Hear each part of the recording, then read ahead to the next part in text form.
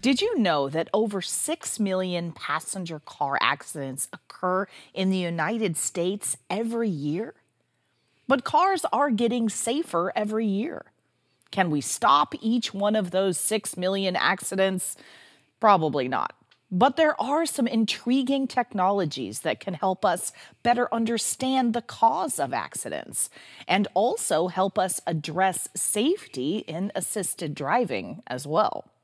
Yes, my friends, it's time to talk about data logging and event data recorders in automotive applications. Hi, I'm Amelia Dalton, host of Chalk Talk. In this episode of Chalk Talk, Harsha Medu from Infineon and I examine the value of data logging in automotive applications. We explore the benefits of event data recorders and how these technologies will shape the future of automotive travel. And before we get started, don't forget to click that link. There you can find even more information about this topic from Infineon. Hi, Harsha. Thank you so much for joining me. Hi, Amelia. Thank you for hosting me. Absolutely. Okay, so we're talking about data logging in automotive applications today. But Harsha, before we get started, what all will we be covering today? In this presentation, we will learn about the data logging memory, typical memories used in a system. Then we will look at trends in automotive data logging, followed by overview of data logging applications in a car. We will take a specific application and understand the challenges of real-time data logging. Towards the end of presentation, we will learn about real-time data logger called Exelon FRAM. Finally, we will end the presentation with other applications which can benefit from real-time data logging. Fantastic. So first, Harsha, what exactly is data logging memory? Data logging memory is a memory used to capture various data related to sensors, system variables in real time.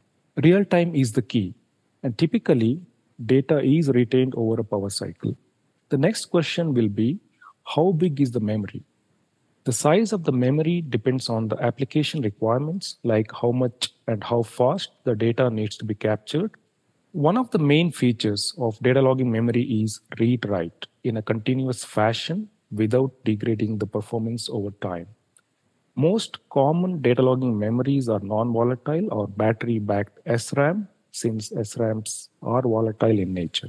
And data logging memory finds usage everywhere from consumer, industrial, and automotive.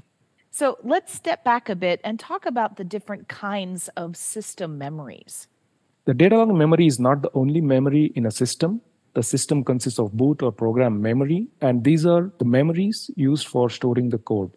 These are one-time programmable memories, and the typical memories found here are NOR flash, the NAND flash. The NAND flash could be either eMMC or SSDs. Some use cases also have EEPROMs, where the size of the code is small. The second type of memory found in a system are working or expansion RAMs.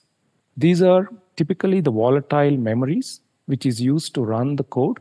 The typical memories here are the asynchronous SRAMs, synchronous SRAMs, DRAMs, low pin count hyperRAMs. Within the data logging memory, there are different memories based on the requirements. Typical memories here are NOR flash, asynchronous RAMs with battery backup, NAND flash, which again could be eMMC or SSD if there is a huge data logging requirements. And there are typical memories, specialty memories like FRAMs, NVSRAMs, MRAMs, which are true real-time data logging memories. Excellent. Now, data analytics is at the heart of what we're talking about today, right? And we're seeing more and more applications depend on increased data analytics. That is right, Amelia. Automotive industry is going through major shift. Electrification, autonomous driving increase the number of sensors on the vehicle, which in turn generates lots of data. And as you know, data without analytics is meaningless. Cars are becoming your personal spaces. Infotainment is equipped with smartphone features, which again deals with loads of data. Another broad trend which is driving the automotive industry is AI machine learning. Increased electronics on vehicles have made it possible to design a data-driven approach to everything on car. And third big trend, what we are seeing in the automotive industry is safety and regulations. With autonomous driving, safety and regulations become very important. Regulations are being formed to track as much data as possible for accident reconstruction, safety improvements, and etc. Car manufacturers and insurance companies are also worried about the conflict between the driver and computer. The big question is who was in control of the vehicle at the time of accident.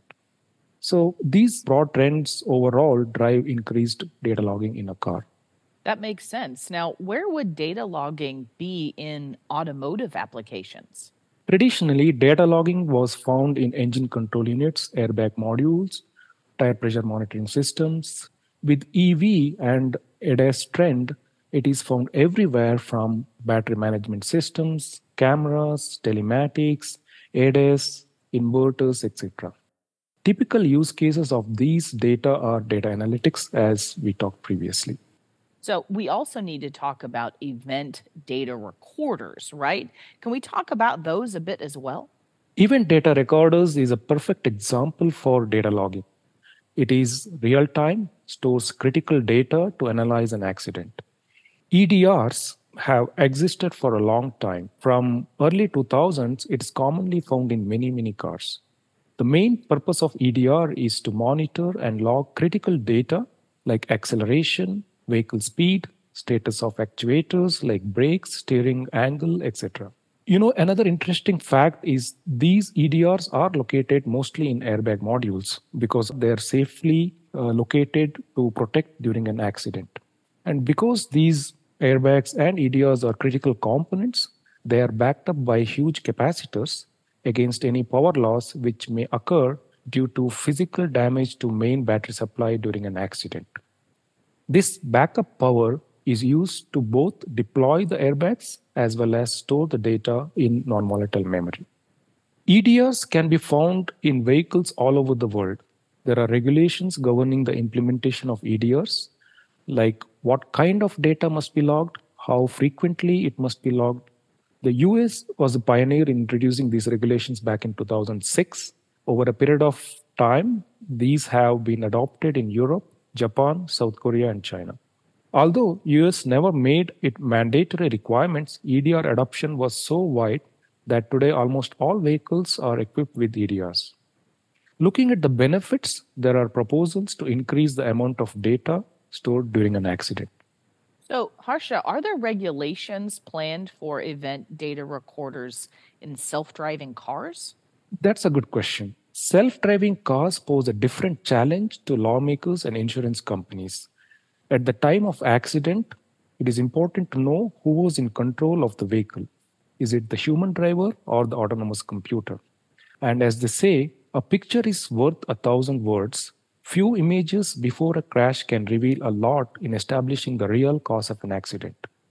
So, new regulations are in development focusing on these aspects. SAE, which stands for Society of Automotive Engineers, came up with an extension to the traditional EDR requirements to cover the level 3 to level 5 vehicles. There is another effort by United Nations organization to regularize these across the world. DSSAD is one such proposal to fix the responsibility of vehicle control during an accident. So, Harsha, what are the biggest challenges you're seeing when it comes to EDRs? EDR design is challenging because it is used in extreme conditions like an accident. Traditionally, EDR's designs have used SRAM as the front end buffer to collect the data and transfer to non volatile memory during an accident. This is mainly because of the limitations of the non volatile technologies existing at that time.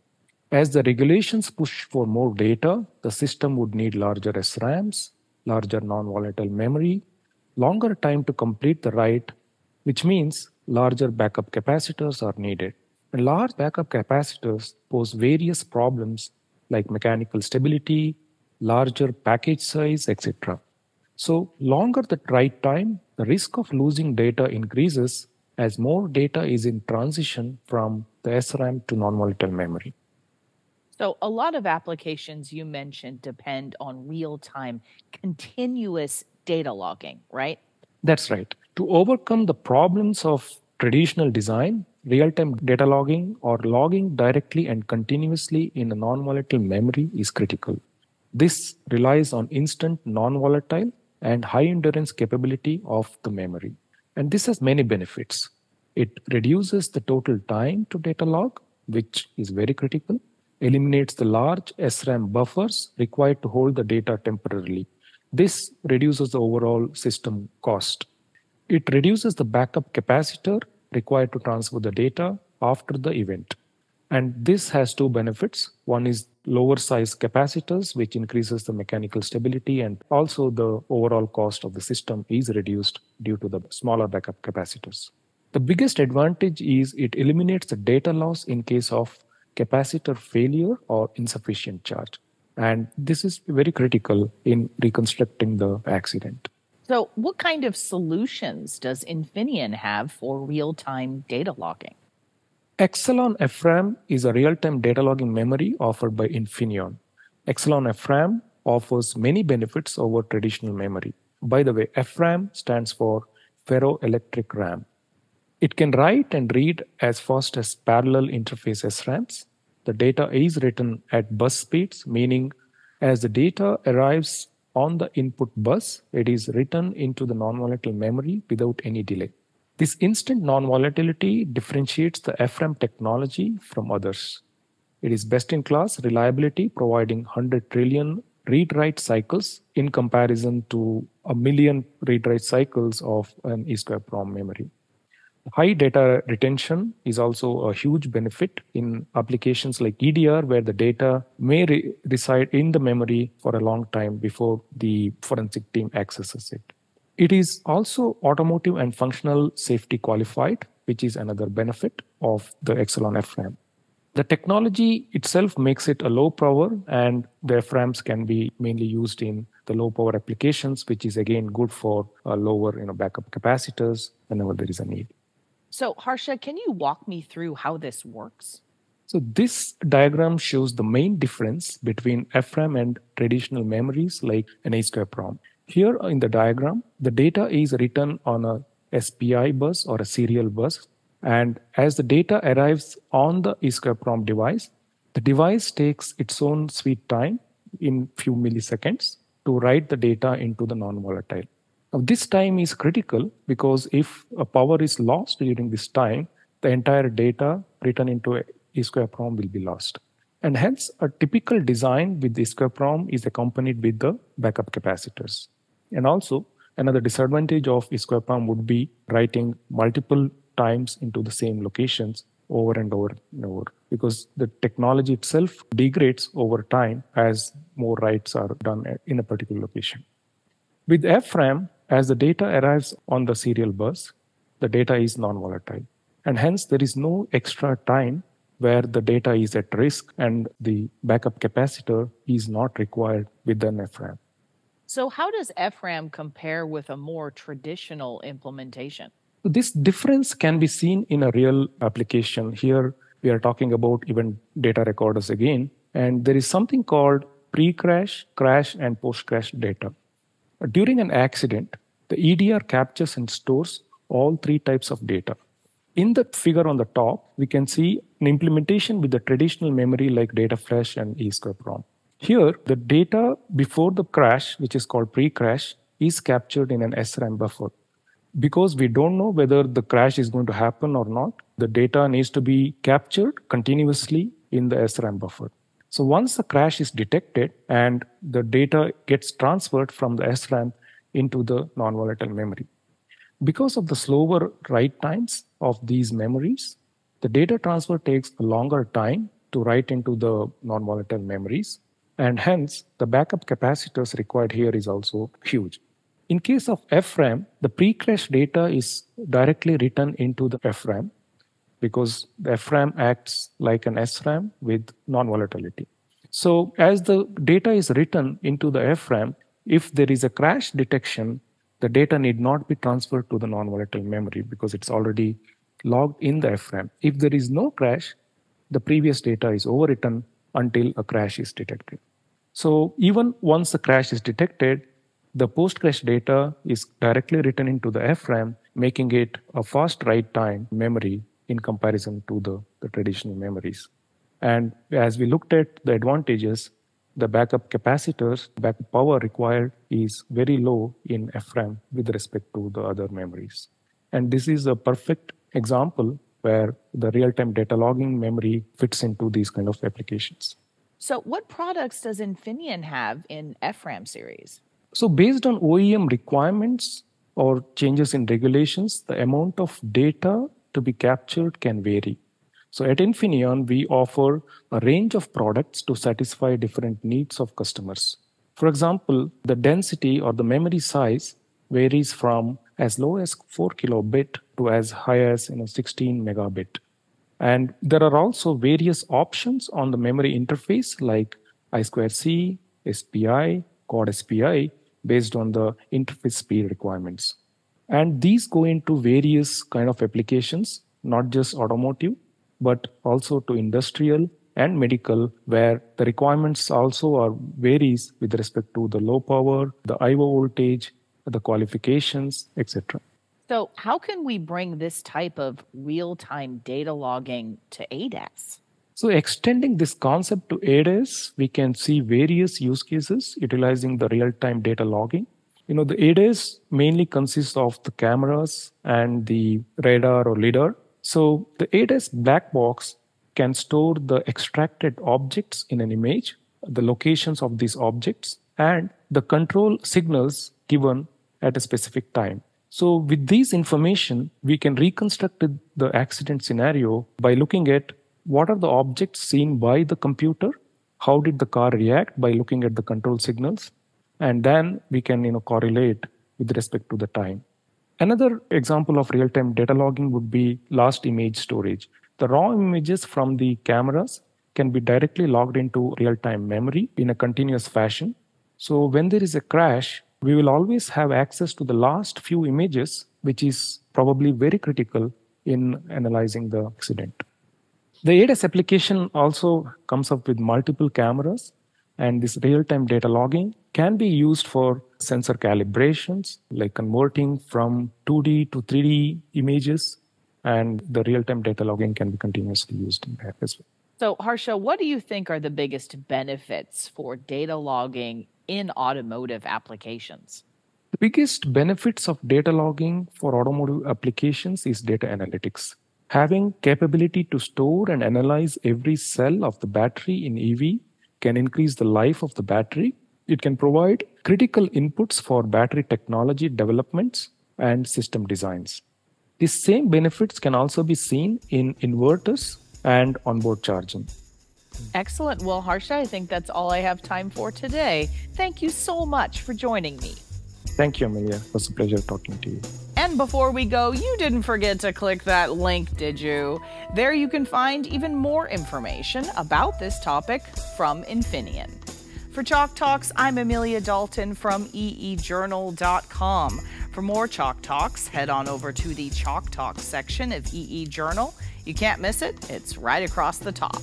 Or head on over to YouTube, youtube.com/EEJournal.